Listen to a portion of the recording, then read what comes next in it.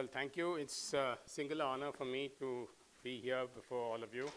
I know the hour is late, and I will try not to put you to sleep. I assure you that the topic is one which is quite gripping. Provost, is this here? Well, the Provost, Dean Norma Burchard, and Professor Farid Abdul Nur, and Mrs. Chinye Hostler. Thank you very much for inviting me to give this talk. It's really a wonderful time in the relationship between India and the United States, and I would very much welcome, after my talk, if we could have some round of questions from all of you. And I must take this time off to also thank Akshay Pottatil, a very good friend of mine, for introducing me to all of you and leading me here. In the history of India-U.S. relations, there has never been a more fortuitous convergence of strategic, geopolitical, and economic interests of our two countries as at present. Our countries share a commitment to advance mutual prosperity, global peace, and stability. Our deepening strategic partnership is rooted in shared values of freedom, democracy, universal values, rule of law, tolerance, pluralism, and equal opportunities for all citizens. In his first India policy speech, the first major India policy speech delivered last month at the Center for Strategic and International Studies in Washington, D.C., Secretary of State Rex Tillerson said that the U.S. is India's reliable partner at the world stage in this period of uncertainty and angst. This year marks the 70th anniversary of relations between our two countries. When President Truman welcomed then Prime Minister Nehru on his visit to Washington, he said, and I quote, "Destiny willed that our country should have been discovered in the search for a new route to yours," unquote. The Pacific and Indian Oceans have linked our nations for centuries. Francis Scott Key wrote what would become the U.S. national anthem while sitting aboard the HMS Minden, a ship that was built in India. Prime Minister Modi and President Trump are committed to building an ambitious partnership that benefits not only our two great democracies, but other sovereign nations working towards greater peace and stability. India and the United States reaffirmed their support for a reformed United Nations Security Council with India as a permanent member. Both sides are committed to ensuring that the Security Council continues to play an effective role in maintaining international peace and security as envisioned in the UN Charter. Earlier this year, instructors from the US and Indian armies came together to build a UN peacekeeping capacity among African partners, a program that we hope we will continue to keep expanding. This is a great example of how the United States and India are building security capacity and promoting peace in third countries and serving together as anchors of peace in a very tumultuous world. Our defense ties are growing. In line with our commitment to protecting international security and the defense of our people, our militaries conduct joint exercises. This year's Malabar exercise was the most complex to date. The largest vessels from the American, Indian, and Japanese navies demonstrated their power together in the Indian Ocean for the first time, setting a clear example of the combined strength of the three Indo-Pacific democracies. We hope to add others in coming years. In keeping with India's status as a major defense partner, a status overwhelmingly endorsed last year by the US Congress, and our mutual interest in expanding maritime cooperation, the Trump administration has offered a menu of defense options for India's consideration, including the Guardian UAV. In their bid to encourage industrial partnerships between our defense companies, Boeing and Lockheed are considering assembly of F-16 and F-18 aircraft in India. The fact that the Indian Navy was the first overseas user of the P-8 maritime surveillance aircraft, which it effectively fields with US Navy counterparts, speaks volumes of our shared maritime interests and our need to enhance interoperability. We imported $18 billion worth of defense equipment from the United States last year. The scourge of terrorism and the disorder sown by cyber attacks threaten peace everywhere. Over the past decade, our counterterrorism cooperation has expanded significantly. Thousands of Indian security personnel have trained with American counterparts to enhance their capacity. The United States and India are cross-screening known and suspected terrorists, and later this year we will convene a new dialogue on terrorist designations. In July, the U.S. designated Pakistan's Hizbul Mujahideen as a foreign terrorist organization, a long-standing demand of India. It is our shared belief that states that use terror as an instrument of policy will only see their international reputation and standing diminish. It is the obligation, not the choice, of every civilized nation to combat the scourge of terrorism. We are cooperating in cybersecurity and in homeland and border security. We are also expanding cooperation on issues like maritime domain awareness, humanitarian assistance, and disaster relief. India and the USA are the world's two largest democracies. The driving force of our close relationship rests in the ties between our peoples, our citizens, business leaders, innovators, and scientists. Nearly 1.2 million Americans visited India last year. More than 166,000 Indian students, some of whom are here, are studying in the United States. And nearly 4 million Indian Americans call the United States home, contributing to their communities as doctors, engineers, and innovators, and proudly serving their country in uniform. As our economies grow closer, we find more opportunities for prosperity for our people. More than 600 American companies operate in India. U.S. foreign direct investment has jumped up by 500% in the past 2 years alone. And last year, our bilateral trade hit a record of roughly $115 billion. The announcement of the first Global Entrepreneurship Summit ever to be hosted in South Asia to take place in Hyderabad next month is a clear example of how we are joining hands to promote innovation, expand job opportunities, and find new ways to strengthen both our economies. Both sides are committed to deepening and widening bilateral cooperation to further this partnership. By 2020, India will emerge as the youngest country with an average age of 29. To achieve swift growth with equity and position ourselves among developed economies in the next 15 years, we need to quadruple our per capita income through sustained double-digit growth over this period. New technologies, capital, products, organizational, and management skills are needed to provide a strong impetus to economic development. It makes perfect sense for India and the US, as two democracies with shared values, to build a strong foundation for cooperation in these areas of growth, not just for the next decade, but for the next 100 years. Economic growth flows from innovative ideas. Fortunately, there are no two countries that encourage innovation better than the United States and India. The exchange of technologies and ideas between Bangalore and Silicon Valley is changing the world.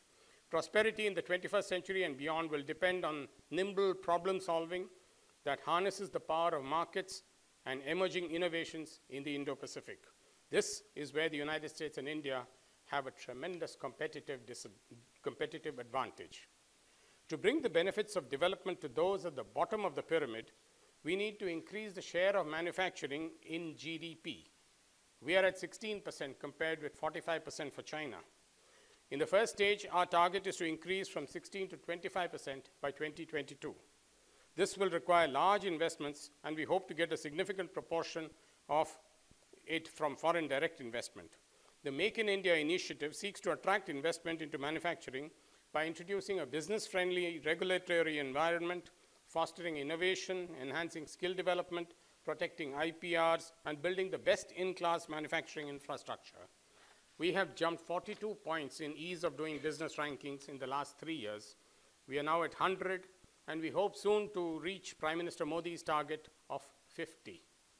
We have initiated reforms to simplify, rationalize, and amalgamate existing labor laws, reduced corporate and other taxes, implemented a new goods and services tax that will subsume several central and state taxes, passed a new bankruptcy law, and created Invest India to guide, assist, and handhold investors during the entire life cycle of a business. 25 sectors have been identified as priorities, including automobiles and components, connectivity infrastructure, defense, food processing, renewable energy, thermal power, electronics, and space. 92% of the sectors now permit 100% foreign ownership, of the companies established in India. General Electric and Alstom are building factories for producing diesel and electric locomotives. Contracts for major infrastructure projects are on global tender basis. We will require about $1.5 trillion to upgrade and build new infrastructure over the next decade, of which we hope to get a significant fraction through the PPP mode. Increase in manufacturing will see an increase in jobs. We have 12 million young people emerging from universities and colleges every year. Major corporates are not happy with the skill sets of a majority of our graduates. Skill India seeks to train college students to equip them for jobs with higher competency levels. This is especially necessary as machines on the shop floor take over routine and repetitive assembly systems. Corporates which have in-house training, as well as specialized training institutions, universities, and academics from the United States, have an opportunity to participate in Skill India. The costs of training can be held down by training local trainers who will disseminate to the mass of people. Online courses make it possible to reach a wider audience at low cost. To provide affordable housing and world-class amenities to those employed in the new factories, 100 smart cities are being built on either brown or greenfield basis. These cities will have affordable housing, smart metering and power grids, water supply, sewage treatment plants, efficient transportation, healthcare, schools and colleges, shopping malls, parks, and recreation areas. Those employed in the new manufacturing centers will live a better quality of life, and the load on our mega metropolises like Mumbai and Delhi will be reduced. We are also putting in place huge infrastructure investments for sewage treatment and water purification, as well as waste recycling. This, again, is a huge opportunity for US firms. To power these cities, apart from conventional energy sources, we have an ambitious target of 100,000 megawatts solar and 75,000 megawatts of wind and biomass power. Here again is the business opportunity for US energy companies in increasing installed capacities, improving energy efficiencies, and bringing in new and innovative technologies. US support to India in energy and climate change includes expanding partnership to advance clean energy research, PACE-R, covering solar energy, building energy efficiency and biofuels, including financing, launching air quality cooperation, and partnership on climate resilience. We are working with the US on adopting HELE, high efficiency, low emissions technology for coal. We have planned nuclear power plants with the US, French, and Japanese companies. India began imports of shale gas from Texas in June this year.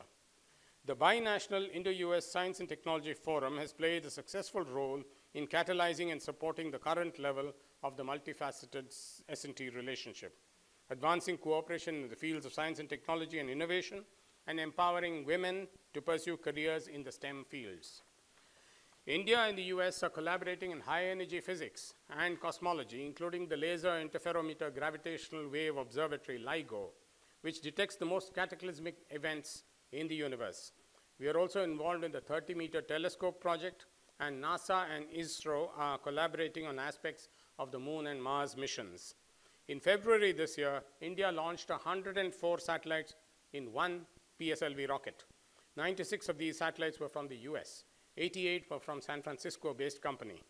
In medicine, there is collaboration in infectious diseases and the global health security agenda on cancer and diabetes research, prevention, control and management, detection and treatment of tuberculosis, combating multi-drug resistant TB, vaccines for TB, dengue, and respiratory syncytial virus, RSV. India has the highest passenger traffic growth rate in the world in the civil aviation sector. Estimates are that we will need about 1,700 passenger jet aircraft over the next 20 years. We are building new airports. We have only 75 airports at the present, but we want to reactivate 350 unused airstrips. The investment in airport infrastructure and aviation services is expected to be around 120 billion. In addition, maintenance, repair, and overhauling business in India is a business opportunity for investors like Boeing, since it can handle not only the overhauling of aircraft operated by Boeing, which is currently serviced abroad, but also of aircraft all around the Asian region. The automotive sector, which contributes 7% to the GDP, is the third largest market globally. India has announced that all cars sold after 2030 will be electrics. We hope to foster adoption of hybrid and electric vehicles and encourage their manufacturing in India through demand and supply side incentives and promoting battery technologies and charging infrastructure. we have provided several tax and other incentives to startup companies. Digital India is leveraging the internet to make available bank accounts through mobile phones. We have over 1 billion mobile phones now, of which nearly 300 million are smartphones. India's Aadhaar, a 12-digit unique identification number, is the world's largest exercise in biometrics, benefiting 1.2 billion people so far. Over 250 million bank accounts, many with zero balances, have been opened in India, which use Aadhaar for identification and a mobile phone for depositing money. Extending this, Aadhaar has now been made mandatory for all bank accounts and even mobile phone SIM cards. Under Digital India, we are connecting 250,000 village clusters through fiber optic cable across India. In partnership with Google, Wi-Fi hotspots have been set up in 400 railway stations and also on running trains. Facebook and WhatsApp are providing last-mile connectivity to individual houses. The e-commerce industry is expected to reach 120 billion by 2020, and we are likely to have 100 million online shoppers by the end of this year. The real-time availability of services on mobile phones and online platforms enables electronic and cashless transactions, so many Indians are leapfrogging from cash to digital payments without ever having to use a plastic credit card. E-commerce is cutting out the middlemen and reducing corruption and enabling weavers, farmers, and craftsmen to market their produce directly. Indians can keep copies of their passports, land records, and birth certificates in a digital locker, access cloud storage for weather and other information, and receive alerts regarding impending natural disasters. US corporates in the medical industry space are seeing value in developing cost-cutting, cost-effective ECG and diagnostic machines and medical equipment in India. India's retail market of over 600 billion is gradually being opened up to outside investment. 51% foreign direct investment is permitted in multi-brand retail, with back-end infrastructure investment towards processing, manufacturing, design improvement, quality control, packaging, logistics, storage, warehouse, and agricultural market produce infrastructure. Less than 10% of Indian food products undergo processing. The value of annual harvest and post-harvest losses of major agricultural produce in India is of the order of $14 billion, especially due to the lack of cold storages and cold chains. These are just some examples of business opportunities for US companies in India. For a country with historical and tourist attractions in abundance, we have very low numbers of quality hotel rooms. This is another major opportunity for investors. US companies which manufacture products in India will find a ready market in the countries of the subcontinent and beyond. The similarity of cultures will make it easier to sell these products to 450 million people in the SAARC region and potentially many millions more in the countries to the west and east. India is a $2.45 trillion economy and is among the world's fastest growing economies. Foreign companies, especially from US and Europe, tend to focus on the 400 million strong middle class with living standards comparable with those of the West, who can afford their goods. But there is also a 900 million strong, less economically well endowed population, which is highly aspirational, who cannot be ignored for long. Urban and rural development and employment guarantee programs, as well as a rigorous push by the government to facilitate development of basic amenities, agriculture, food processing, and small and medium enterprises, is changing and transforming the face of India. Disruptive digital technologies are further facilitating this process. Corporates and NGOs are beginning to see this change and to recognize the economies of scale, which could be very lucrative. The effort is directed at bringing in smart villages, communities empowered by digital technologies and open innovation platforms to access global markets, which must be scalable and sustainable. The technologies are spread across a spectrum of developmental activities. They include IoT solutions for precision agriculture, telemedicine and water purification, e-commerce for goldsmiths, potters, fisher folk, weavers, yield enhancement for marine products, food processing and cold storage, and resurrecting dead paddy fields with digital technologies. Other key technologies include packaged sewage treatment plants and cold storage facilities. The technologies and adaptation will vary from village to village, as will the needs and requirements of the constituents. The sky is the limit. There are 640,000 villages all over India. The margins may be small, but the technology is scalable, And when you realize that the product manufactured by corporates can potentially reach 900 million people, the returns look very attractive. We hope the India-US partnership will help energize and transform our manufacturing, power and connectivity infrastructure, together with improving water supply and waste management, agriculture, nutrition, and healthcare. The new paradigm can truly be a game changer for India, the US, and the world. I thank you.